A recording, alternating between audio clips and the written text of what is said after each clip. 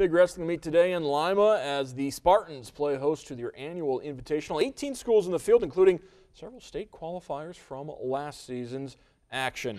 4 matches of opening round. We'll start with 152 pounds. Spartans Aiden Mack gets 2 points here. Go on to win 19-4. Would finish third in the tournament. 145 pounds now. Bellfontane's Chase Wilcox, another one of those state qualifiers. He would get a pin.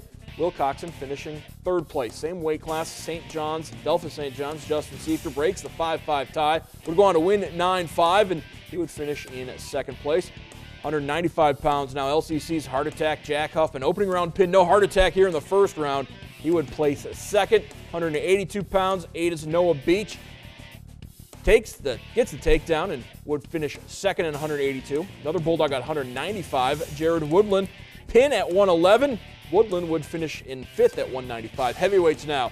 Delphos Jefferson's Reed Corzine goes up 5-2.